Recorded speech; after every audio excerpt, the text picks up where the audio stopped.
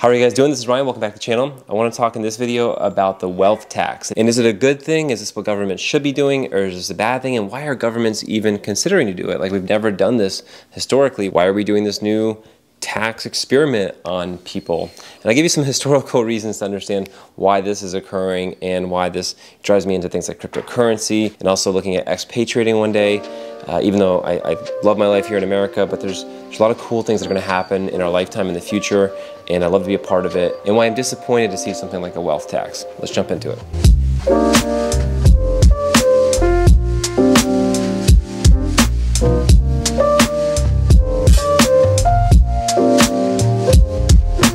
So yeah, what is a wealth tax? A wealth tax is being proposed by Congress, and it just got shot down, thankfully, but I think it's not going to go away forever. It'll probably be one of these things that you hear about for the coming election cycles until they eventually get it. I think, we'll see. But the wealth tax is a tax that will tax your estate. So they're saying it's only the rich people, right? Only the rich people are the ones that are gonna pay a tax on their estate.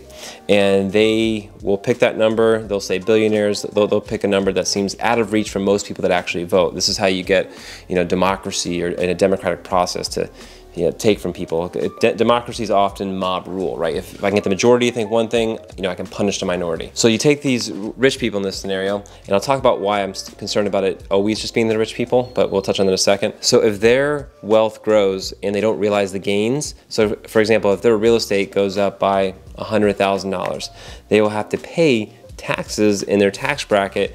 Even though they haven't made the money yet, they didn't sell the property, they still will have that tax liability. Same thing with stocks or cryptos. If their wealth grows, they will have to pay tax on it, even if they didn't convert anything to cash and realize gains, because again, the market could shift the other way.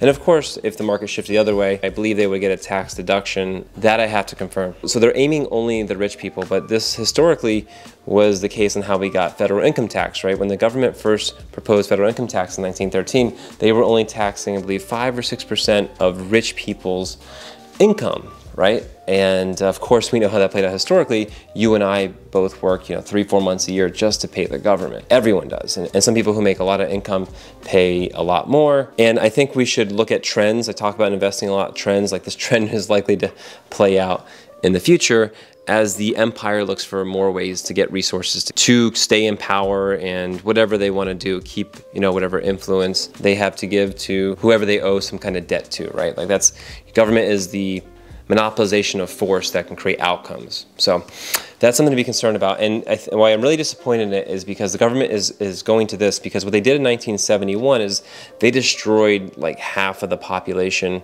that didn't invest or kept their money into dollars, right? The dollar used to be linked by gold, so everyone kind of held gold. So you could, live a good standard of living even if you weren't like a savvy investor, right? Because you were linked to gold. And this is how back in the day, you could have someone who worked just an average job, have his wife stay at home and have 4 kids and even send someone to college and buy a vacation home because they had good purchasing power.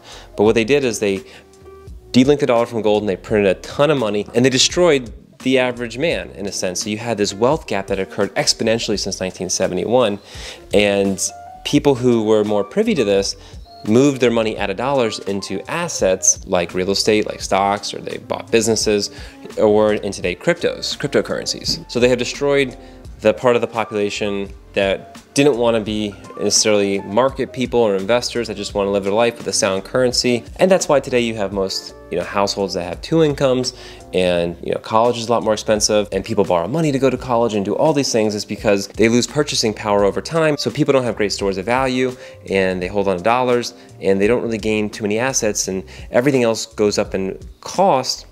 Like college, that's why you have such high college debt. There's such high debt ratios because that's the only way people can get access to resources. So what you're seeing in a sense here is that they've made owning the dollar a liability, and now what we're seeing is they're making being an American citizen a liability. Of course, it hasn't passed yet, but I think it's something to be wary about, and I think it's something to consider looking at new frontiers, looking at societies that respect just understanding economics better, that values economics. Like, we don't know these things, or we're not thoughtful about economic history and what's happening happen because, you know, we get shoved into public education that maybe design doesn't want to give you access to these types of resources. So yeah, tell me what you think. Do you think I'm crazy that being an American citizen is becoming a potentially even bigger liability? And are there better frontiers out there? I appreciate you guys. Thank you so much for watching. To stay tuned for future content, please make sure to subscribe to the channel and tap that notification bell so YouTube notifies you every time I upload a video. If you enjoyed the video, give it a thumbs up so more people can see it. And also follow me for daily content on Instagram. My handle over there is rgiffen89. Also, look out for noise.cash. Noise.cash is a platform built on top of Bitcoin Cash. You can follow me there, Ryan Giffen2. So look for ways to get out of the dollar, use cryptocurrencies, helpful ones like Bitcoin Cash, and consider where you want to live and how you're treated by those governments. And what do you think about the wealth tax in general? Let me know in the comment section below. I'll see you guys in the next one. Sissy, you done?